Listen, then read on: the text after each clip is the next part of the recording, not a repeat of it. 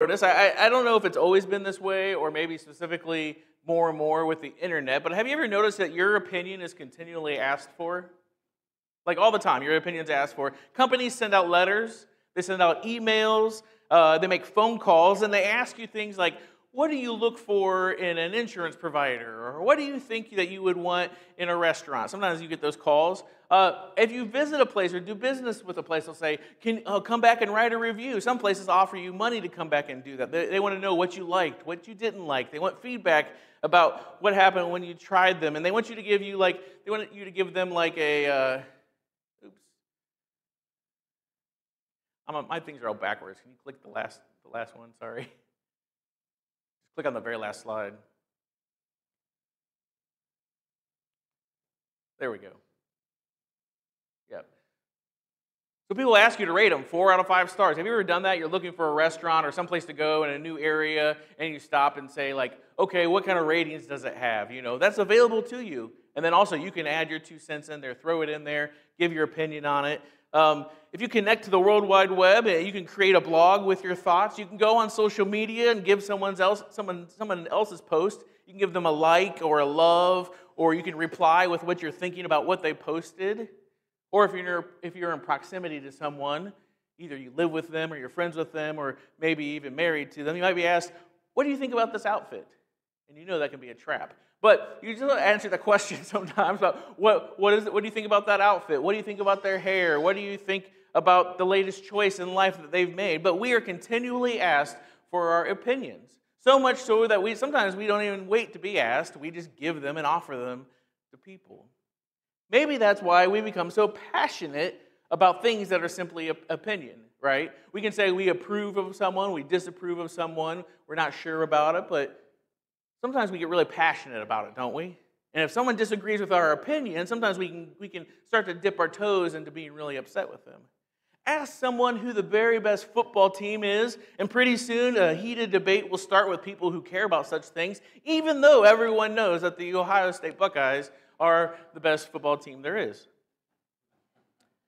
Or maybe you start playing Christmas music, and soon you'll have people, without being asked, tell you that it's way too early for Christmas. Now, I personally enjoy the idea of Christmas in July, not just because it's my birthday, but because of it's fun to think about Christmas. I don't think it's ever too early to celebrate Christmas, and I like to just categorize it as celebrating Jesus. But, I thought it was really cool that one of the cable stations actually was showing National Lampoon's Christmas Vacation this last July 25th, because it was Christmas in July. Restaurants, cars, trucks, music style, musical artists, movies, clothes, phones, soda, and candy. The list goes on and on. We all have opinions about these things, and we usually don't shy away from giving our opinions. And that's fine in general, and there's nothing necessarily that is inherently bad about that. But what if in our hurry to always share our opinion, to share what we think, we have the potential to do damage to both relationships and even communities because we're just sharing what we think about people? Now, today we're going to be in James chapter 4. We were there last week as well. We're going to be a little further down. And when James is writing, what he is addressing is Jewish Christians outside of the city of Jerusalem. And he's giving instructions to them as they lean into their faith in Jesus. And he's giving them instructions on kind of how to live together. Now, if you remember last week at all, or if you remember the first 10 verses of James chapter 4, really the overarching theme there is pride versus humility. Now, the context for today's passage is James continuing to address these ideas of pride and arrogance. So hopefully, if you've had time to either turn there in your Bible, tap there in your app, or if you don't have something with you, we will have it on the screen. But let's see what James has to say. Beginning in verse 11 of James chapter 4, here's what he says. Don't speak evil against each other, dear brothers and sisters. If you criticize and judge each other, then you are criticizing and judging God's law. But your job is to obey the law, not to judge whether it applies to you. God alone, who gave the law, is the judge. He alone has the power to save or to destroy.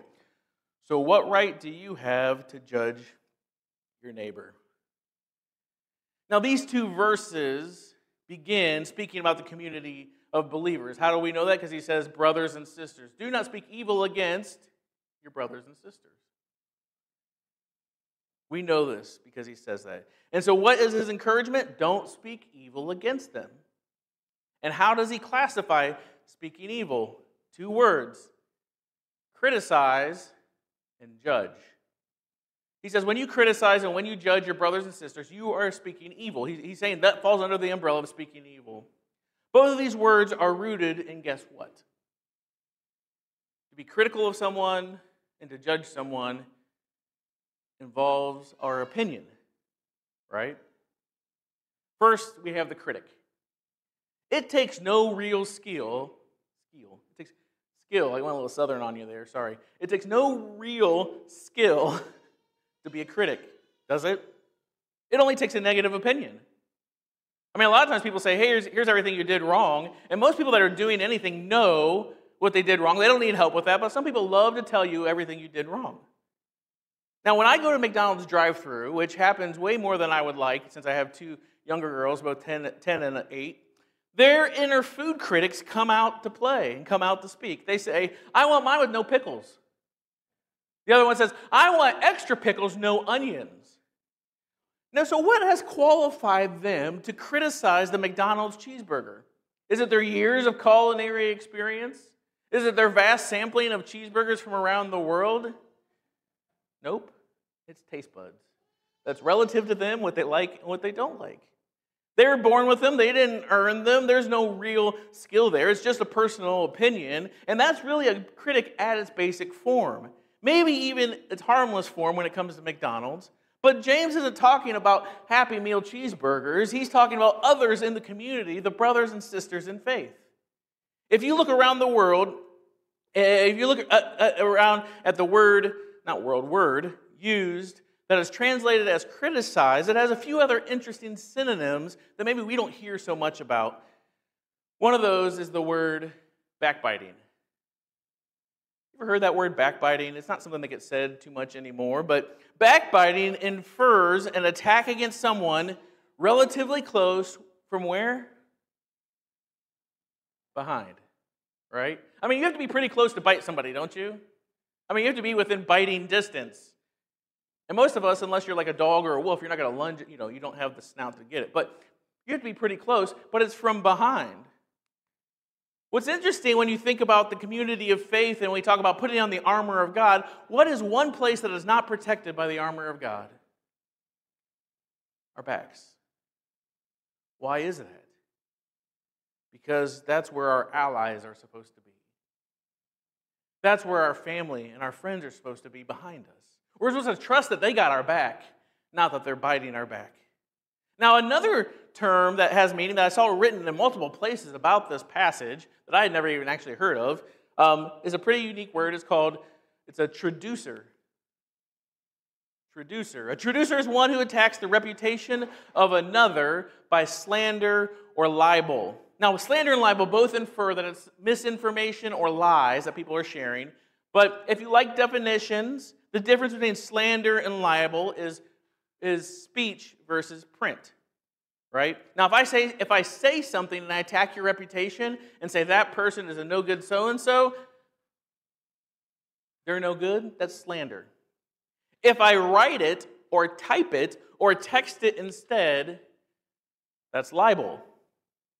And so a traducer, this word traducer, I'm using it because I think it's unique and it might be something we remember. A traducer is critical of a person to others, either through speaking, texting, or writing.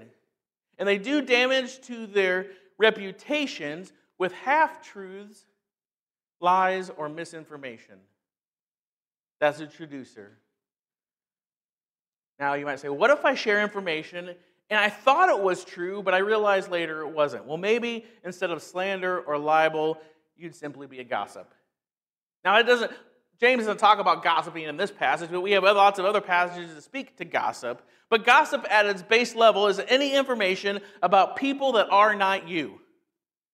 True or otherwise. Sometimes people say, well, what I shared was true, so it's not gossip. Well, that's not true. Gossip involves information about other parties, not yourself. at its base level.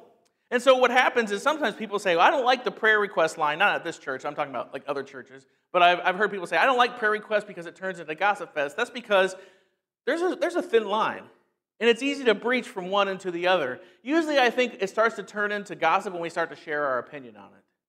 That's usually a good rule of thumb that I've used over the years. But gossip at its base level is any information about people who are not you, true or otherwise. Now, here's what's interesting, I think, in the way that we speak about people and that why we think it's okay is because politics has trained us that the way we beat someone else's argument isn't to attack their argument or even defend ours, it's to attack the person making the argument. Have you ever learned this or heard this or seen it? In politics, they say, well, I'm going to go ahead and fight dirty because they're fighting dirty. What happens is we get away from the message and we attack the person. We bring up the fact that they had a parking ticket 3 years ago they never paid. And we're saying, well, can you trust what they're saying? Because they never paid their parking ticket. Or maybe they lied about their weight on their driver's license. I mean, nobody in here has ever lied about their weight on their driver's license, I'm sure. But you know people that probably did. And so you can say, hey, I wouldn't listen to what they're teaching. They lied about their weight on their... Or you know what? Maybe they rooted for Michigan in a football game, and you're like, oh, well, we can't trust anything they have to say if they've done that. What that is we attack the person rather than the argument or the point they're making. And so politics has trained us to do that. These all attack their reputation and the character, not the actual point of contention. That's what a traducer does. They bring up the person's character. They try to slander them. They do it through libel. And James says there is no room for that in the blessed community of Jesus Christ known as the church. Now, the second word that James uses here to explain speaking evil is to judge. Now, there's different kinds of judging. So I thought I'd look up this one to be sure as well. And the implication here, used in the context of what James is writing, is to pronounce a strong disapproval of someone else. It is someone who acts the part of arbiter. Where'd it go? Yeah. It's someone who acts the part of arbiter or judge in the matters of common life, passing judgment on the deeds and words of others, specifically finding them guilty as to be condemned. So what this means is we look at what someone is doing and saying, well, they're going to hell. That's what he's talking about. Is that you're judging what someone is saying, what someone is doing, that's not specifically lined out in the Bible. There's areas of life that come up that aren't specifically dealt with in the Bible. And people look at something and they say, you know what? That person's going to hell for that. That person, you know what? They're lost. They're lost hope. I give up on them. That's kind of judging them, isn't it? That's what he's speaking of. Finding guilty to be condemned, passing judgment on the deeds and the words of others. Now, just a few thoughts on this idea. First, there are some people that don't know the difference between judging someone and stating fact. Because they'll say something like, that kid is lazy. And then they'll follow it up, I'm not judging them, I'm just stating a fact. If you have a hard time distinguishing the difference between facts and judgments, think of it this way. One of them produces a label. This kid does not work or clean their room versus this kid is lazy. Which of those is a fact? Anybody know? I mean, this is an imaginary kid, so we're not speaking about your kids, I know, but the top one, right? That's a fact. Everybody can look at that and say, they didn't go to work. Yep, they didn't go to work. They didn't go to work. There's a room clean? No, the room's not clean. Those are facts. Judgment is when you slap a label on it. That person is lazy. Now, you might not be able to get everybody around to say, oh, I agree with that label, but it's still a judgment. So that's the difference. The Dewey Decimal System at the library, the Dewey Decimal System at the library is a good example of an effective system of labeling for organization, right? That's a label. Although a little more relative, the labels of hot sauce packets at Taco Bell, mild, medium, Diablo, and hot magma, those are to help you understand how the rest of your day is going to go. Right? They're labeled so that you understand how to categorize them. Now, did you ever have a label maker? Or do you? Do you have one that you use now? Because some people use labels to organize because it helps put things into proper categories, doesn't it? It makes things easier for sorting if you have a labeled place for them. It kind of cuts through the chaos. Whether it's your spice rack or maybe your cooking ingredients, that your junk drawer, maybe you label it as like this is a place for foam cables and this over here is for something else. Maybe you have a supply cabinet and you mark where things go, like this is where the mops go, this is where the cleaners go, that kind of stuff. Labeling helps us put things in their proper place.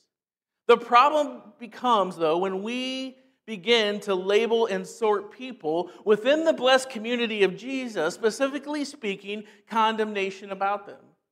It's like we start to label them like, I don't have to love that person because you know what? They're going to hell anyway. They don't love Jesus, so they're not really part of this community. Sometimes we begin to do this. I mean, maybe not you, but at least people in the Bible that James is writing to. Because what he says is like, he's talking about people that act as if they have all the information on the person they're speaking about. They act as if they see all, know all, and they know their motivation, and they know their relationship with Jesus, and they act like they're a holy label maker, and they're just going to label that person. And then it's almost like they act like it's their duty to withhold love from them while sharing that label with others, saying, you know what? You don't have to mess with that person. They're too far gone. You don't have to do anything with that person. They're a lost cause. And so people carry around these labels that we give them. I think what James is saying here, if you're writing in our modern day English, is you're not a label maker. That's not your job. You're not a label maker for God. He is the judge, not you, when it comes to people's relationship with Jesus. And He is the judge and not you about where they're going to spend their eternity. God isn't coming to you in the quiet hours of the night and slipping you a 20 and saying, give me that cheat sheet where you've created a nice sorted list that's highlighted and tabbed about who is condemned and who is redeemed.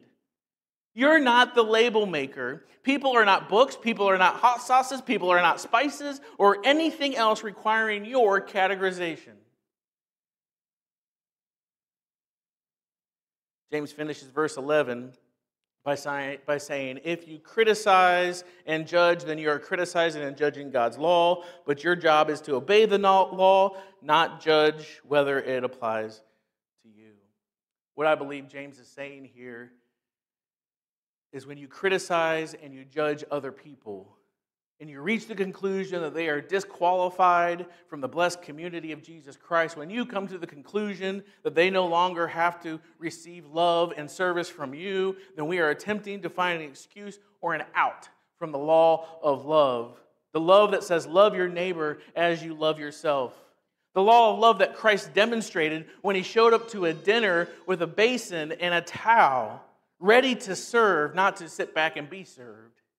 When we decide to lean in on our opinion of other people with the prideful idea that we have them figured out and know how to sort them, we are saying that doesn't apply to them, that love and that service, because they don't belong here anyway. James reminds his readers that it's God alone who judges. It's God who gave the law, so He is perfectly capable of judging the law and people Himself, as well as it is God alone who has the power to save somebody. You can take a sigh of relief that you do not have to save anybody. Now, we have a responsibility as Christians to share the good news of Jesus Christ, to share the love and the reconciliation that He offers, but it's not our job to save. That only happens through the power of God. I don't know about you, but it can be easy for me to forget this. I don't mean that I forget the idea that God alone judges and saves, but I mean sometimes I forget the application that God alone judges and saves. I know I've found myself getting into a situation where I may be keeping someone at arm's length because I have them figured out, and maybe I've judged them too quickly as a defense mechanism from getting hurt because I've been hurt by people that I've let close to me. So now when people come to me, instead of just giving them love and serving them, sometimes I keep them at arm's length and saying, hey, I love you from a distance. Sometimes I can fall into the thing of maybe categorizing people and labeling them to make life more predictable. To say, hey, I know what to expect from that person. Hey, I know what to expect from these people. And this is maybe a little more. I need some energy for that. And I don't need some energy for that because things in my past have taught me that that's the best way to get through life. Sometimes, again, this is just me. I don't know about you, but sometimes just to make heads or tails of life, to make life easier to get through, I find ways to kind of say, okay, well, I don't need to deal with that today. And if I'm honest, in the past, I can allow my opinion to lead me to come up with ideas and conclusions that if I asked, I might actually say, God probably agrees with me.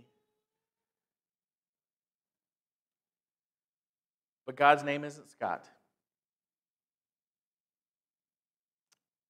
And He isn't asking for my opinion. He isn't asking for my opinion about my brother or my sister in Christ. He isn't asking about my opinion about my neighbor or the people around me. He's asking me to go and love and to serve. He doesn't ask me if I think that they're a lost cause or if they can ever be reconciled to Jesus Christ. Instead, He says, that's my job.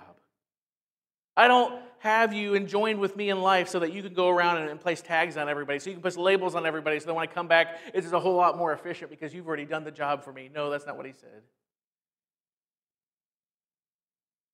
That God so loved the world that He sent His only Son, not to judge the world, but to save, to rescue them. I like the way the Message paraphrases this passage.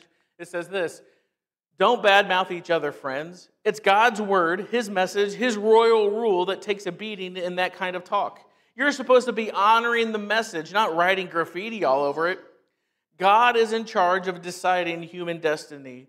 Who do you think you are to meddle in the destiny of others? Wow. That's some strong language, isn't it? Who do you think you are? That could probably be the title of half of the Bible. Half of the Bible. Remember who you are and remember who you are not. But He says, who do you think you are to meddle in the destiny of others? Do we realize that when we share our opinions about people, when we criticize people, when we judge other people, especially within the confines of the Christian community, that we are speaking to the destiny of others? And that sometimes speaking evil about somebody can spread like a cancer throughout a body. Because you can say something like, I don't like the way that they do that. They're probably not even saved. And someone can say, yeah, you know what, I never thought about it, but I don't like that either. You're probably right. And one begets another. If you don't address that at the source, sometimes that gets out of hand. Now, we talk about judging, and there's all kinds of different judging, and sometimes people just liberally slap this idea of judging on this. But I like what this commentator, Dr. Douglas Moo, although a horrible last name that he has to deal with his life, he does have an interesting point about the word judgment here in the context. He says, James is not prohibiting the proper and necessary discrimination that every Christian should exercise, nor is he forbidding the right of the community to exclude from its fellowship those it deems to be in flagrant disobedience to the standards of faith, or to determine right and wrong among its members. James rebukes jealous, censorious speech by which we condemn others as being wrong in the sight of God, especially sharing misinformation, falsehoods, and bad, just trying to ruin them.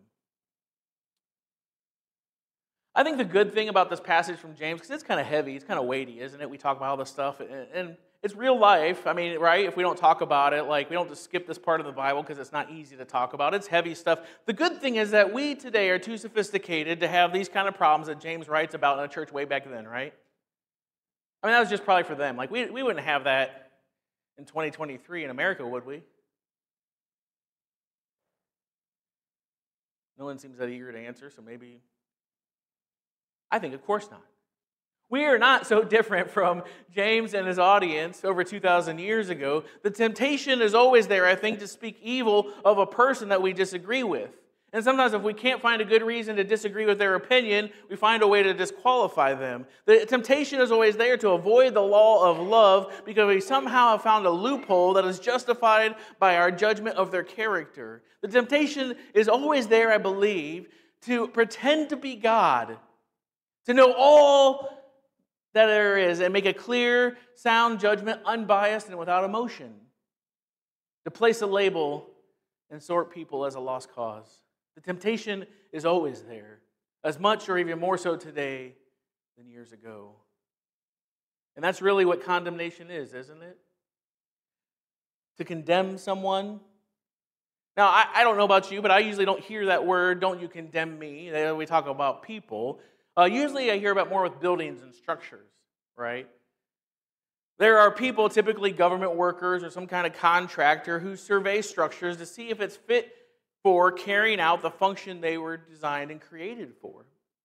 If these structures are unable to function as designed, then they are condemned as unsafe or uninhabitable, and they're typically marked for destruction. Because it's saying, you can't do anything with this structure. You might as well just level it. James' word reminds us, people are not structures, but they were created with a purpose. And their ability and suitability to fulfill that purpose isn't decided by other people in their life. It isn't decided by what they've done up to this point, anything in their past. It isn't decided by who they know, what family they come from, what side of the tracks they live on, or what their title and bank account says. A person's suitability to fulfill the purpose given to them by their Creator is determined by that very same Creator and that Creator alone. And so if you have breath in your lungs and you are more than 6 feet, you're not 6 feet under the ground, but you are upright above ground, the same God who created you has shared His power to save you through Jesus Christ, so that in partnership with Him, you can live into the purpose He has created you for from this point forward. Jesus is always concerned with where do we go from here, not what did you do, other than to say, you know what, God, I was going my own way, and now I want to come your way. And so you're never too far gone. He's not going to mark you condemned. Some other people might, but He's not going to. If you surrender your will, your way, and your life to Jesus Christ, if you allow your life, your mind, and your heart, and your soul to be brought into alignment with Jesus, there is no condemnation in Jesus Christ. Praise be His name. Amen? I'm glad the ones awake said amen, because I thought, man, we're doomed. You might have been marked condemned before you met Jesus, but you met Jesus, and He doesn't have use for that label. He is in the saving and rescuing business, not in the destruction business. He came to save and to rescue and to reconcile, not to destroy. That's the enemy. So don't let yourself be labeled, and don't be a label maker for others. Don't be a traducer. You learned a new word, hopefully. Instead, James would encourage us to be followers of Jesus and let Jesus decide your destiny, not what others have said about you or maybe even what you thought about yourself. The invitation is to join your life to His and let Him transform you.